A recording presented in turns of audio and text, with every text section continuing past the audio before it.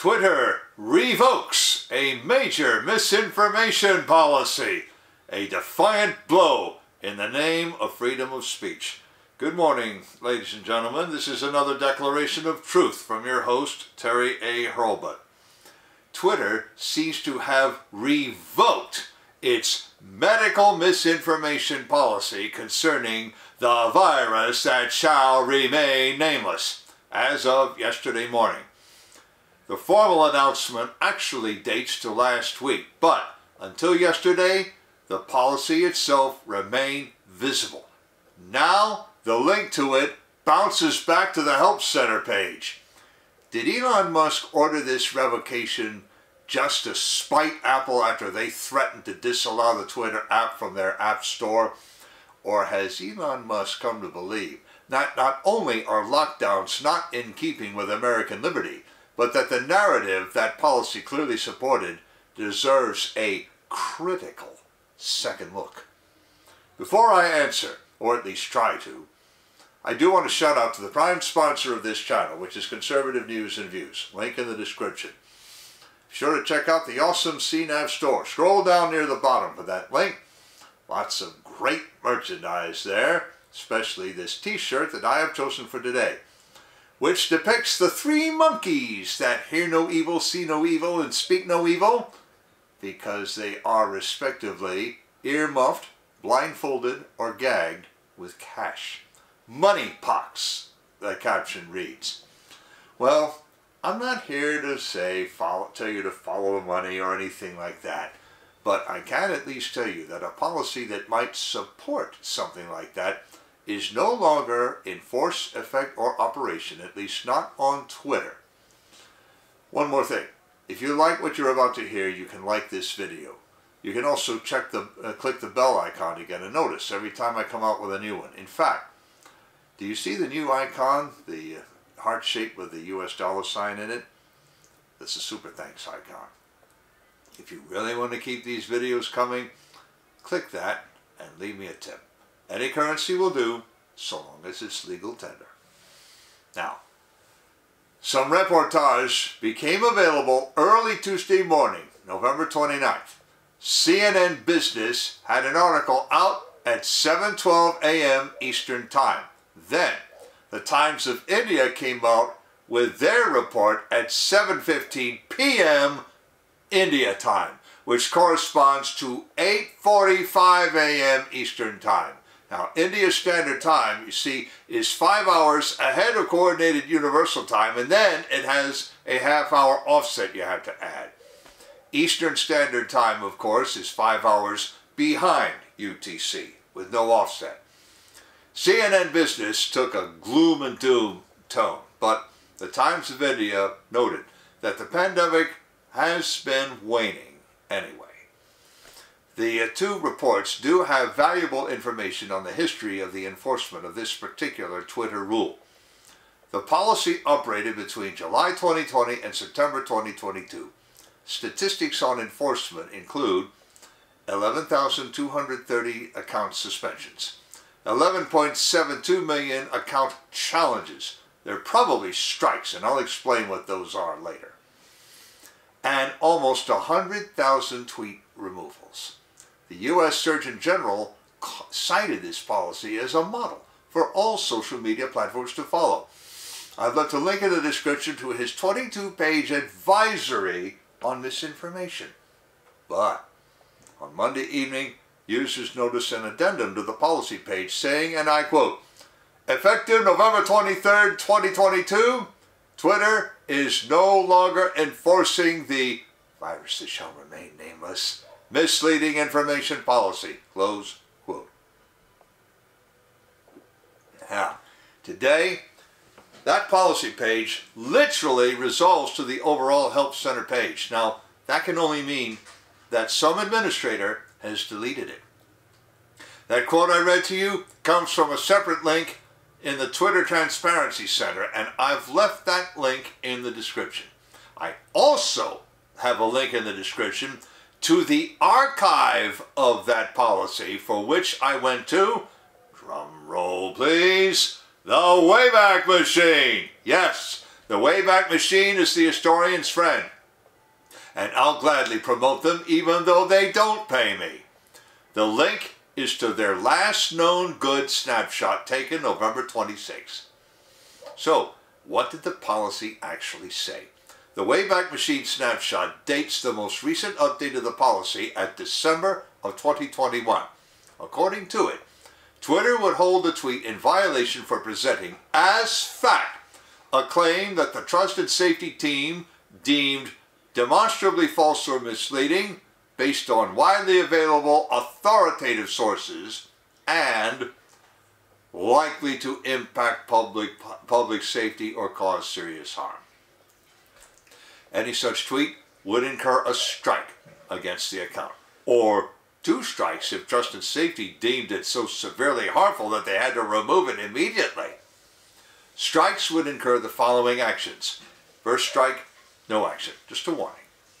2 or 3 strikes get you a 12-hour account lock. 4 strikes get you a 7-day lock, and after 5 or more, you draw a permanent suspension.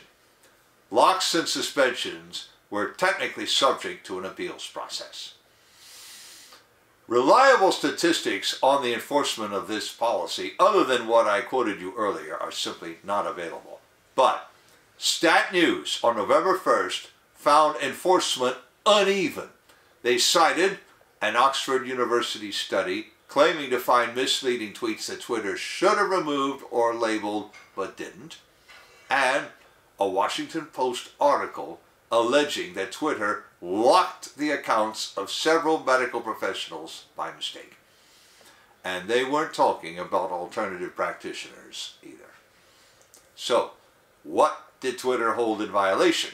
Well, Twitter only gave examples of violative content, thus clearly implying that false or misleading information meant whatever trust and safety said it meant anytime they said it.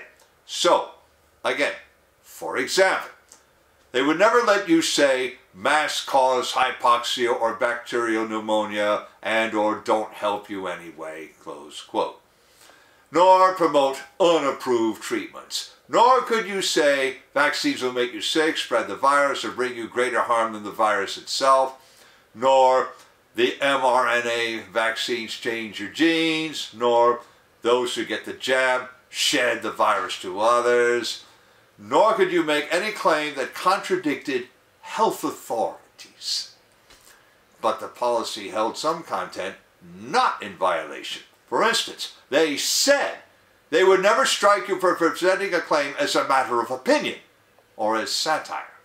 You could even run a campaign against an official recommendation on grounds other than what Twitter deemed false or misleading statements. For example, if you said, I oppose lockdowns on general principle, whether anybody thinks they work or not, that would be acceptable. But lockdowns never work would not be acceptable. A distinction without a difference? Well, I've already told you in other videos about their selective application of their rule, at least before Elon took over. Moving on. Contradicting someone else's false or misleading statement would not land you a strike. Now, maybe those medical professionals who got struck for no reason actually got struck on this account. Now, here is a very interesting statement. Technically, Twitter promised not to strike you for giving a report of your own personal experience, but sharing someone else's experience might get you a strike or 2. Hey, any of you out there got struck for sharing your own experience? Leave me a comment. I want to know about it. And last, public debate about the science and research on the virus was supposed to be protected. Again, whether trust and safety respected the protection is another matter. Now, before I talk about why that policy might have fallen, I want to shout out to a sponsor who can really help you through the economic storms to come. That sponsor is oursilverlines.com. Do you feel like you're working harder for your money just to get by? You are not alone. The fluctuating economy, employment issues, and unexpected changes in life have left many families struggling over the past few years. Collecting gold and silver can help shield you against many of these challenges. But if you're like me many years ago, you don't know where or how to start. Our Silver Lines helps by connecting you with thousands of members who are learning the secrets to creating and protecting true wealth by collecting precious metals. Whether you just want to collect rare and unique coins or take advantage of the business opportunities this company provides, either way, they can help you learn to live an exceptional life. Visit oursilverlines.com to learn how you can build a legacy for your future. Now, let's talk about how and why that policy might have gone down. The policy dates from December of 2021. Now, I believe the policy was obsolete even after that revision. Some authorities were expressing concern about myocarditis, that's inflammation of the muscle of the heart, after people took the mRNA vaccine. As far back as last summer, they were expressing that concern. Now, I have links in the description to 2 YouTube videos discussing this, and I'm going to add these to the end screen, but there's more. The Food and Drug Administration added a warning about the side effects to package inserts for both preparations. They did this the day after Christmas last year, in the very month of the latest Twitter policy revision. The Centers for Disease Control and Prevention posted a fact sheet about myocarditis after taking the mRNA vaccines in September of 2022. And it includes a link to their ongoing study of myocarditis in such patients. I have links in the description to the FDA and CDC warnings, including the study I mentioned. Nevertheless, the algorithm ground on. And it looks as though at least one account got a strike against it, or at least they complained about it. I'm going to leave a link in the description to that particular account, and it's also the name of a recent documentary film. But now, the policy page is gone, and the transparency page link would seem to make that non-enforcement retroactive.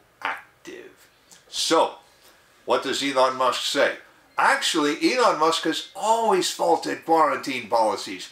In a Tesla earnings call in April of 2020, he said this about lockdowns, quote, "I would call it forcibly imprisoning people in their homes against all their constitutional rights, in my opinion, and breaking people's freedoms in ways that are horrible and wrong and not why people came to America or built this country. It's an outrage." Unquote, Elon Musk. First-generation American that he is. And he also has said that he's had the disease twice. Well, it doesn't seem to have slowed him down any. I have a link in the description to a September 2020 podcast interview with Kara Swisher of the New York Times. In it, he said he wasn't going to take the jab. Now, why not? Because he didn't consider himself at risk for serious harm from the virus. And he dismissed the narrative that following policy saves lives by saying, and I quote, "Everybody dies," close quote.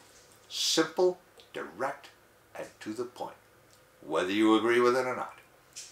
Furthermore, he has followed that policy assiduously in his business. For example, he sued health authorities in Alameda County, California, back in 2020 over the operation of his Fremont assembly plant, and he won that lawsuit. So perhaps taking down the medical misinformation policy was part of Elon Musk's outrage against lockdowns or all the rest of it. Or perhaps he has read about that long-term FDA study and decided that the narrative needs a second look. Perhaps the algorithm putting a strike on that other account I mentioned made him decide this ends here and now. Or perhaps he wanted to stick a thumb into Apple's eye after they threatened him.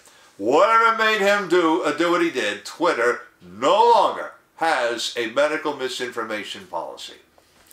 Twitter becomes, as far as I can tell, the first social media platform to ditch a medical misinformation policy that it already had. Facebook still has one. So does YouTube. The rest apparently never had one. Gab Social explicitly disavows anything like a misinformation policy on anything. Well, except for impersonation. I'll give you that. Now, I expect everyone to watch all the social media platforms to see whether anyone follows Twitter's lead or does the opposite. It's worth noting that Elon Musk has plans for Twitter to emulate Facebook with its capacity for longer posts, and YouTube with its capacity to handle larger and longer videos as uploadable resources. Now, the last time I checked, no other social media platform has said a word about the Twitter policy change. And almost no medical professionals have either, except Dr. Simone Gold, head of America's Frontline Doctors. I have a link in the description to her tweet, and you can just imagine her reaction. I mean, she's been against lockdowns and all the rest of it from the get-go. Reaction to her cybernetic cartwheel run about 50-50 pro and con. Time and events might settle the debate, or not. And what are those 11,230 suspended accounts? Well, the general amnesty should take care of most of those. And then the world will see what happens moving forward. Links in the description to the article, to the Surgeon General's advisory I told you about, to the Transparency Center link saying the policy was no longer in effect, to the Wayback Machine snapshot of the policy, to those two videos talking about myocarditis, the virus, and the poke, to the warnings and study from the FDA and the CDC, to that account that said they had a strike of some kind. I'm not sure that they still do. To Elon Musk's interview with Swisher, to Dr. Simone Gold doing a Twitter cartwheel over the revocation, to my Declaration of Truth Twitter account, and to Conservative News and Views. I've also left links to the awesome CNAV Store and to rsilverlives.com, as I also mentioned. You know already about how to like a video, turn on notifications, and leave a tip. On the end screen, I'm going to leave a subscribe link to my channel, a link to my Twitter War playlist, and links to those two videos about myocarditis, the virus, and the poke. This is Terry A. Hurlbut delivering another Declaration of Truth and reminding you to let the truth set you free.